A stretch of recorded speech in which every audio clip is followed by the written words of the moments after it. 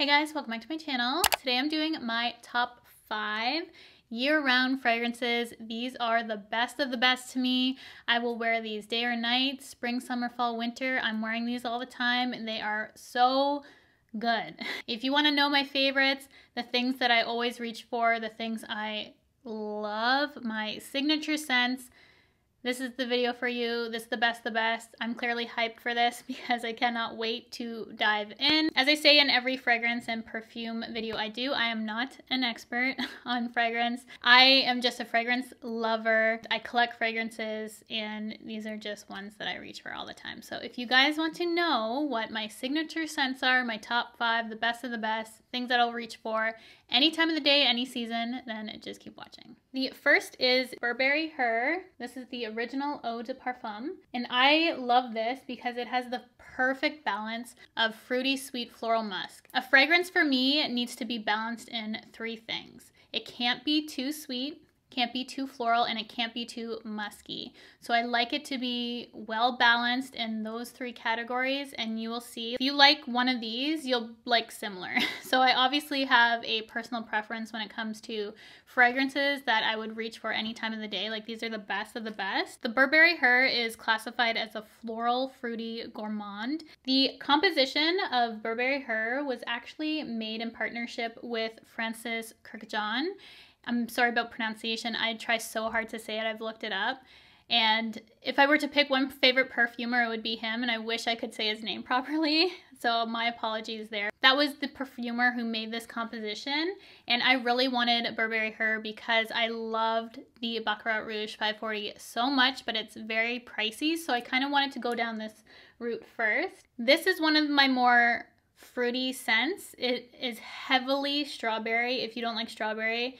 But for me, the musk on this is what really brings that fruit home for me. It has the most beautiful base to it. Like, I cannot get enough of this.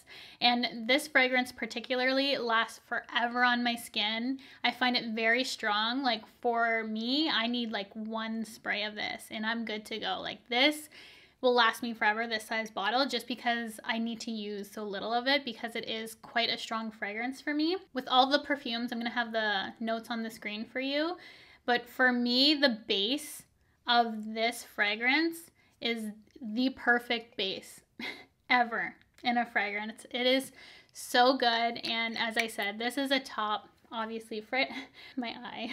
When will she learn? This is obviously a top fragrance for me. And if you've never smelled this, I encourage you to give it a smell. I don't smell this on too many people, even though I feel like it's becoming more popular. And I know people who like similar fragrances to me have recommended some of the ones that I'm going to talk about, but all of these I feel like are in the same family. But if I were to pick one fragrance that, if you think of me, it would be this fragrance. Like, this is signature Cheryl scent. Like, this is what I feel like my friends and family would be like, Cheryl smells like that, because this is probably my top reach for fragrance. And this is the Jo Malone Mimosa and Cardamom Cologne. And I love this so much because it is just such a light scent for me. This is a yellow floral fragrance and it has some warm spicy notes to it. And this would be described as an oriental floral, which another one of the fragrances I'm going to talk about is described as. But this one I would say is probably the one that represents me the most, is me in a bottle. Like, when I smell this, I think about happiness. It's sweet and soft. It's just the perfect everyday fragrance. You can wear this anytime. I'd love my home to smell like this. I bought the soap, the candle, like I want everything my whole life. I want to walk around and smell this. Like, this is the type of fragrance I will never get sick of. For me, Burberry Her can be a little bit too sweet and strong at times if I spray too much. This, I could literally bathe in it and would never have enough of this scent. It smells so good. So I do feel like this wears a good amount of time on me. I know some people complain about the Jo Malone fragrances that they don't last that long, but for me, this one is completely fine. I can wear it and still smell it at the end of the day, and this is one of those fragrances that I feel like is so beautiful because it's so simple. Very few ingredients in this, but I feel like that's what makes it so unique. I've never smelled anything quite like this ever in a fragrance. Like none of my fragrances smell like this. So this one is unique to me, but in the best way possible. It's just something I can't see anyone disliking this scent. Like it just smells like happiness to me, and that's the best way that I can describe it. So the notes are cardamom, mimosa, and tonka bean as the base. And for it being such a simple cologne, I just feel like that's what makes it beautiful. It's just simple and pleasing, beautiful and happy. That's the best way I can describe it. As a fragrance lover, I'm sure an expert could explain it better, but for me, it's just happiness in a bottle. The most affordable fragrance I'm going to be talking about, which is amazing, and I feel like this is the best like celebrity fragrance out there. This is from Ariana Grande, and it is Cloud. I hate the packaging. I'm gonna throw that out there right now. Like, I do not like this. I feel like it's too juvenile for my preference, and even this alone, like, it's cheapy and doesn't look nice in my opinion. However, the fragrance is so nice that I can look past the packaging as I shove it up my nose. Like Burberry Her, this is another floral fruity gourmand scent. This says it has whipped cream, praline, coconut, vanilla, and musk and woody notes in it for the middle and base. I honestly smell more of the middle notes and the base notes in this fragrance to me. Like I thought this was more of a marshmallowy scent. I smell the praline, vanilla, musk in this, and that's the best way to describe it. I don't get the coconut, even though a lot of people smell that a lot in this. It doesn't smell like that to me because I'm not really a big fan of the scent of coconut. I love the taste. This is a scent that I feel like, again, a lot of people would really enjoy. I feel like this is more of a, it's not mature, but I feel like this is definitely a more grown-up fruity sweetness, just like Burberry Her, because it has that base of musk, which I smell more in it. And I loved like fruity sweet scents growing up, but I feel like as I get older, I still like a fruity sweetness, but it has to have that strong musky base. And that's what I feel like makes it a little bit more mature, is when it has that musk to it, which I absolutely love. This is a more affordable fragrance, and I feel like Ariana Grande, like all her fragrances that I've personally tried are incredible, but this is by far my favorite. Like I use this all the time. This one for me doesn't last incredibly long on my skin. I'm going to put that out there right now. Like I have to spray this more than once throughout the day, and none of the other fragrances that I'm going to mention do that for me. I can be one and done at the beginning of the day and I'm fine, but this one I do have to spray periodically throughout the day if I choose to wear this, because it just doesn't have the longevity that I look for in a fragrance. But the smell is there, the price is right, so I don't mind in that respect if I have to reapply it. So that's another great one that I recommend. And then when we were talking about the Baccarat Rouge 540, as it's a fragrance I've always wanted to buy, and I plan on it eventually, but in the meantime I discovered Oil Perfumery, which they sell their impressions of various scents on the market. So a lot of high-end fragrances they have on there.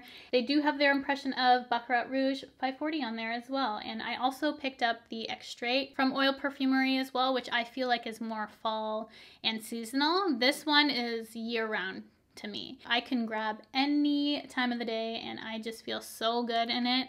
It smells luxurious, and I cannot wait to pick up the real deal from this because I do plan on it. In the meantime, this is holding me off. If you have an extra $400 to $1,000 on hand, you can pick up the real thing if you like this. I just think this smells just as good, and it's a lot cheaper. Like this little rollerball was $20 around. They do a really good job at their impressions of, but obviously it's not the real deal. This is the impression of the Baccarat Rouge 540, which is from my favorite perfumer. But as I said, he's very pricey. If you ever wanted to check out the fragrance before you commit to buying that fragrance, because I know it's expensive because I'm in the same boat, then I would recommend going down this route first, picking up the oil from Oil Perfumery and seeing if you actually like the scent, because they do a really good job at their impressions for different designer fragrances. I'll put up the original Baccarat Rouge next to the Oil Perfumery, and you can kind of see the variations in the notes they use, but they're very similar. They smell both so good to me, so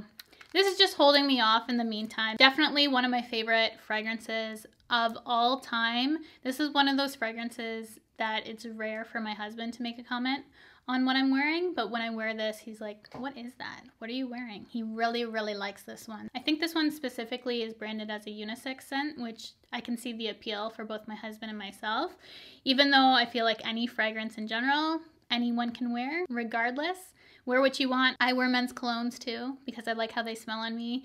And yeah, just wear what you want. So that is a top one for me. And my fifth place, if this was my top favorite perfumes of all time, would be YSL Libre Intense. That would be my fifth place spot.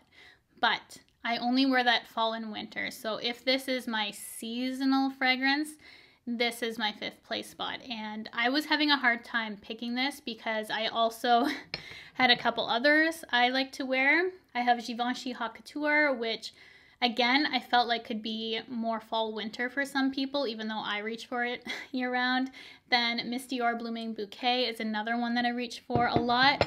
And then this is the one that I decided on. So it's the YSL Mon Petit, and this one is probably the sweetest scent I have. But again, it's so well balanced that it makes that sweetness just enough sweet for me, but has the balance to it. Like this is more patchouli, which I feel like really brings it down a level so that it's not like, ugh, that's so sweet. Though I do feel like a lot of people are gonna think this is too sweet because it is a very sweet scent. If you are into Burberry Her or Ariana Grande Cloud, I think you would like Mon Petit. Like it's a sweeter scent. I just reach for this less than my other four, if that makes sense, because it has more of that patchouli base, which I feel like I need to be in the mood for. So I do reach for this year round, day or night, but I do have to be in the mood for this much patchouli.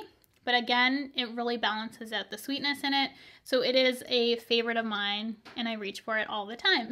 So those are my top year-round fragrances. I hope you guys found this helpful and maybe found some more perfumes you want to check out. I feel like there's one for everyone in here, different price points as well. Also, if you want to ease your way into that Baccarat Rouge 540 price point, this is a good way to do so. I haven't even hit that level right now, but I do plan on, for sometime special, eventually getting that fragrance. But this is just kind of tiding me over because I love it so much and it's just, you know, pricey. Now I have a question for you. If you guys have a signature scent, I would love to know what it is. And if you like any of these, let me know, or have any similar suggestions. I would love to know those questions. I have those for you, so definitely answer them in the comment section below. If you love perfume videos, please give this a thumbs up so I know to continue doing these in the future. If you have not subscribed already, I would love for you to do so by hitting the red button, the bell, if you want to be notified of all my future videos. And I will see you guys in my next one.